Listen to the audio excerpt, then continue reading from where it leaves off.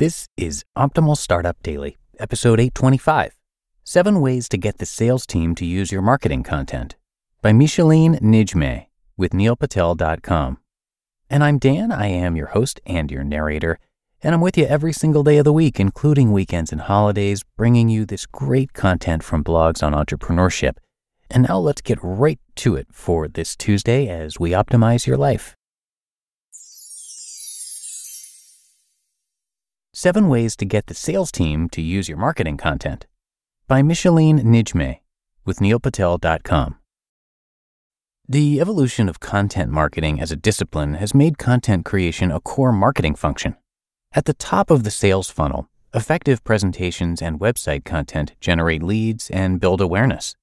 Farther along in the buyer's journey, finely tailored content such as case studies and white papers can help specific buyer personas build consensus for adoption of a vendor's solution, shortening sales cycles and increasing the likelihood of a successful close.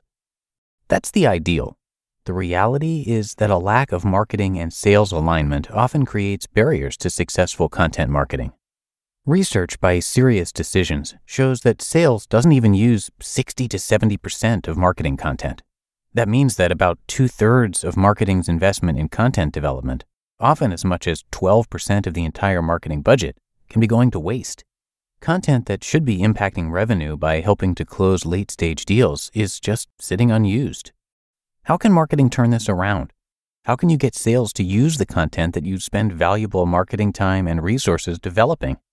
To start, be sure you have a successful process set up with your sales organization for identifying, building, and using your content before you start producing any content. Here are 7 ways marketing can set up a better process with sales. 1. Know your buyer's journey. Understand who the buyer is and the purchasing process so you can produce marketing content that aligns with that buyer's journey. Your reps need content that they can proactively use to overcome each obstacle in the buyer's path to successful adoption. Do you know the primary buyer objections and how your sales team typically overcomes them? Do you know the different stages in your sales team's buying process? Do you know what buyer actions move a lead from one sales stage to the next? Understand the sales process specific for each buyer persona and deliver content that supports that process. Create presentations that address the buyer's challenges and potential solutions, such as case studies that describe realistic scenarios to be relevant to the rep and resonate with the buyer. 2. Be sure your content is buyer-centric. Sales executives surveyed by Serious say that too much marketing content is product-centric, focused on selling product features. What sales really wants and needs is buyer-centric content. Content that communicates value that's matched to the needs of specific customer personas.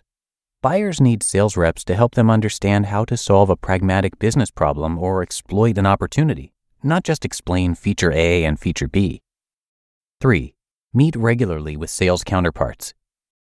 At the very least, you need to be meeting monthly, and if your organization is smaller, even more frequently.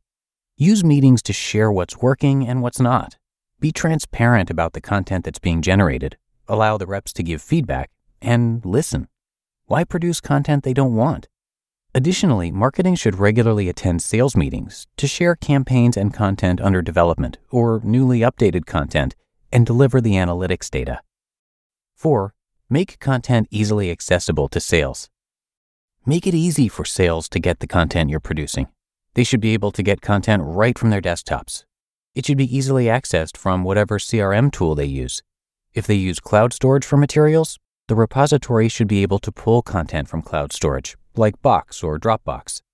Also, evolve in collaboration with sales a tagging and folder structure for content that makes it effortless for reps to find what they need for each buyer persona and each stage in the buyer's journey, each level of the sales funnel.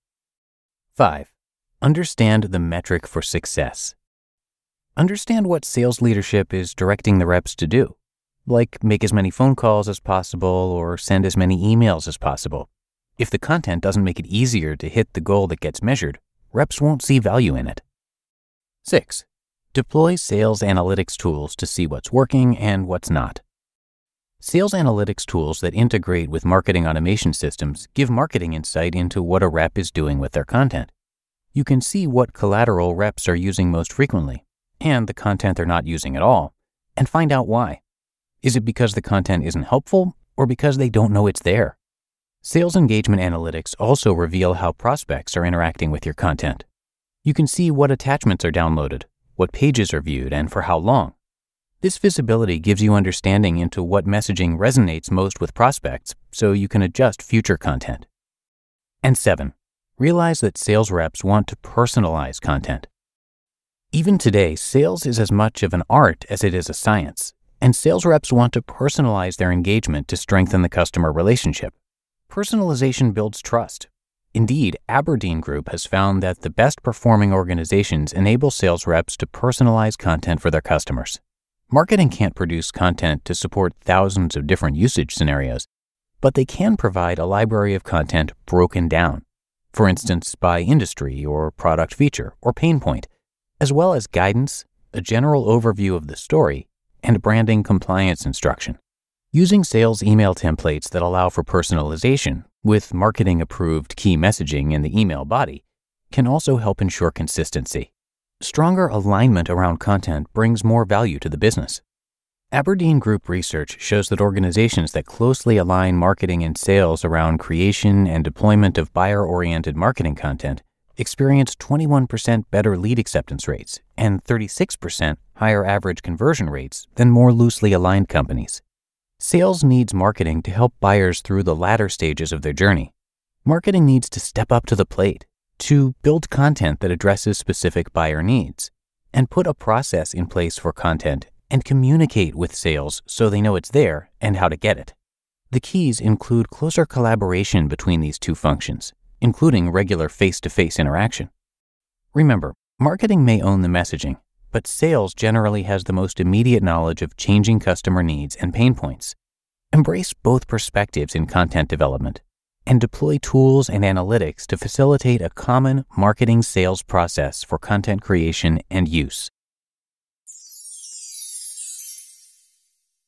You just listened to the post titled 7 Ways to Get the Sales Team to Use Your Marketing Content by Micheline Nijmeh with neilpatel.com. Hey, small business leaders. Are you looking for an easier way to onboard and manage remote employees? JustWorks makes it easier for you to start, run, and grow a business. Let me tell you how JustWorks can help your business.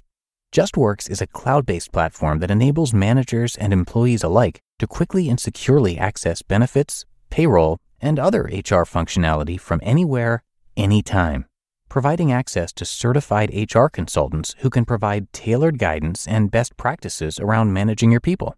Your team has access to high-quality benefits, and your business is getting the support it needs.